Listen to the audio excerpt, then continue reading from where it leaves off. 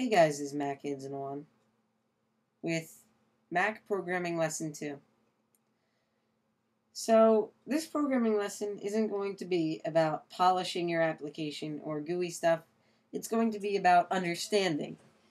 Because basically, I watched a bunch of partners' videos and professional YouTube videos on how to program. And it seemed like after watching their videos, you might actually be able to make a good application all by yourself. But you may not necessarily truly understand what's going on. And understanding what's going on in things like C and Objective-C is something that takes a long time. I've been doing C for almost a year, and just a month ago I actually started to understand what I'm actually doing. By now I pretty much get what's going on. And so, as I'm not the best teacher ever, I'm going to try my best to pass the information along, but you may not catch the drift. So, this is hard. But I'm going to be using a terminal application to get you guys to really understand what variables are. And what pointers are. Because in, say, Java, it's pretty easy to understand. There are no stars, there's no, nothing. A variable is just a variable, and you can use dots to do stuff with it.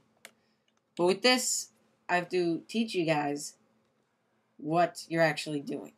Because in Java, there is no, what you're actually doing, because you don't have that kind of power. So I'm going to make a new project, and I'm going to go under Command Line Utility. I'm going to click Foundation Tool, and I'm going to call it Plain Old Learning. Just to represent, we're just learning stuff. There's nothing new. And so, you'll notice under Source, there's one .m file, which is plainoldlearning.m. This is where we're going to put our stuff. So let's start from the ground up.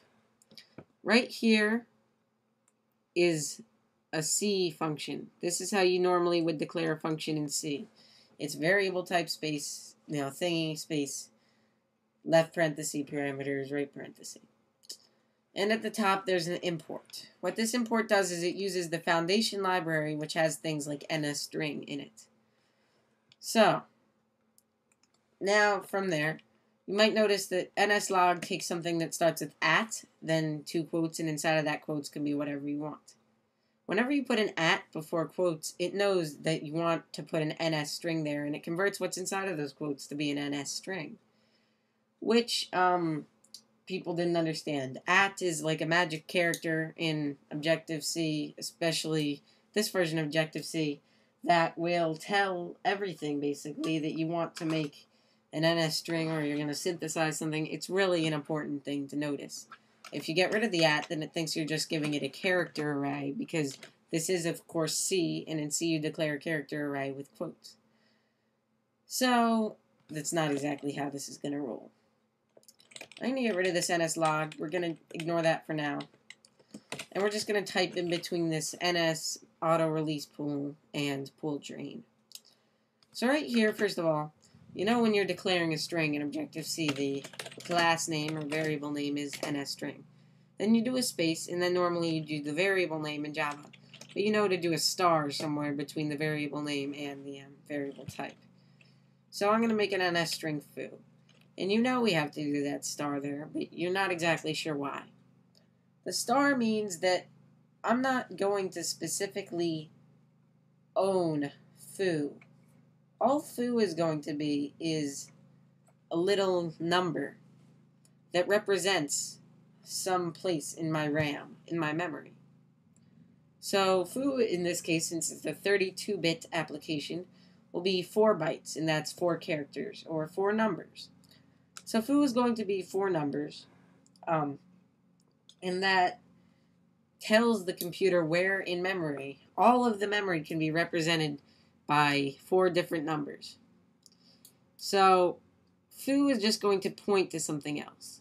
So when we say foo equals, we're just going to be changing the 4 numbers that it is, not what's actually in it. So say I do foo, NSString foo equals, then I'll do left bracket, NSString alloc init. Now, first of all, NSString alloc means we're going to make a new place in memory that's going to have an NS string. And what that'll return is that'll return a 4-digit number that is the location of it, or an NS string star in this case, representing a pointer.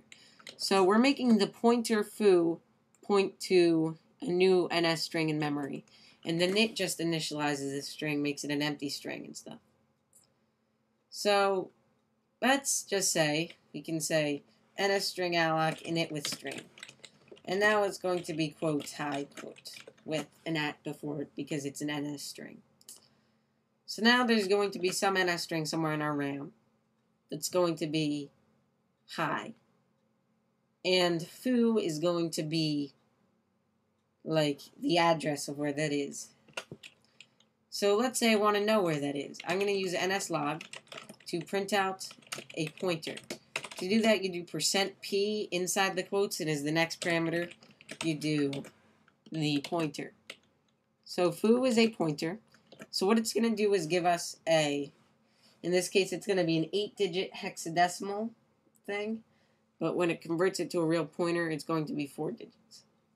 So I'll open up the console, and I'll run this, and we'll see our nslog will print out the actual place in memory where foo is.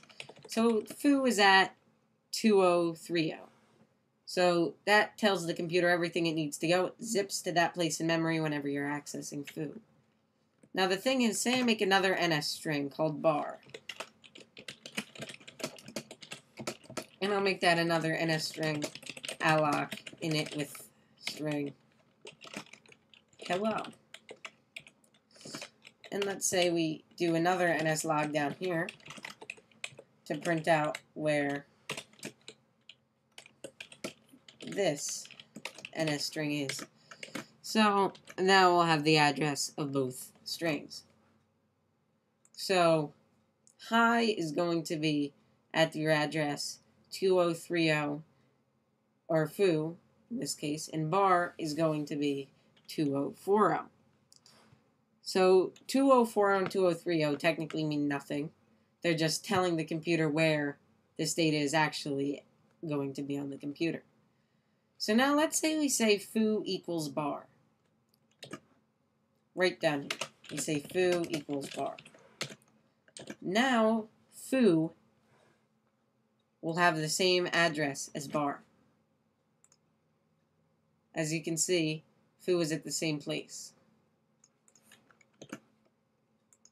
So when you assign things that are pointers, like star, you're actually just assigning the address.